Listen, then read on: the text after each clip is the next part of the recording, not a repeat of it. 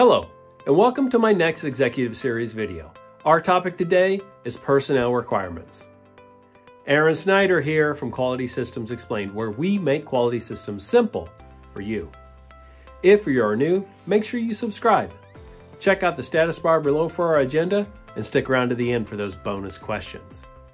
Our topic, personnel requirements, comes directly from 211.28. Personnel requirements in 5 words. Prevent personnel from contaminating product. Each organization must document the personnel requirements for people working with the drug products.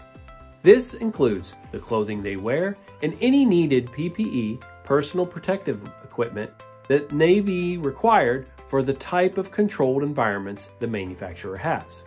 Think of hairnets, goggles, gloves, smocks, booties for your shoes, whatever it is, beard covers.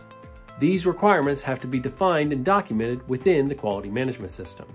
Personnel working in controlled areas must have documented training on good sanitation and health habits.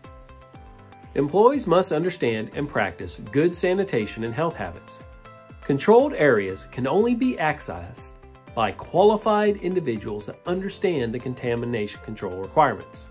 Any employee that has a medical condition, an open wound, or is sick, that could reasonably be assumed to affect the quality of the drug product must be restricted from entering controlled areas where they may come into contact with the drug product. Employees must understand that when they have this medical condition, they should notify their supervisors immediately and remove themselves from the controlled areas.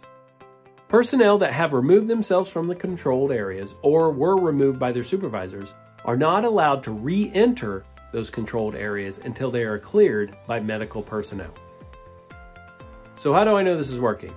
Well, first, contamination control requirements for personnel entering controlled areas are defined, documented, and implemented, and employees are trained on those requirements. Second, the requirements for entering restricted or controlled areas are posted in the changing areas or washrooms to ensure that everyone understands what they are and can follow the processes. Third, all personnel working in restricted areas have documented training in good sanitation and health practices.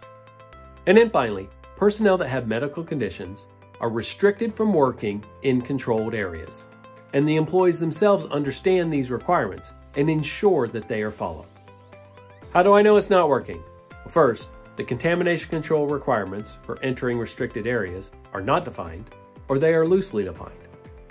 Second, personnel are not trained on good sanitation and health habits, and these habits are not enforced throughout the manufacturing areas.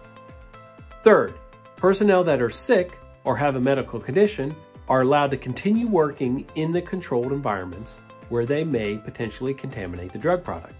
And then finally, the PPE and gowning requirements are not clearly outlined, posted, and maintained in all changing and washrooms where employees are entering the controlled environments. And now for the 3 bonus questions. What's the highest classification clean room that we have on site in our facility? Second, can you show me the contamination control requirements for our controlled environments? And finally, how do we handle sick employees or employees that have a medical condition? Thank you for watching. Please like, subscribe, share, and comment. Send any questions to me at qms.jedi@gmail.com. This is Aaron Snyder from Quality Systems Explained, making quality systems simple for you.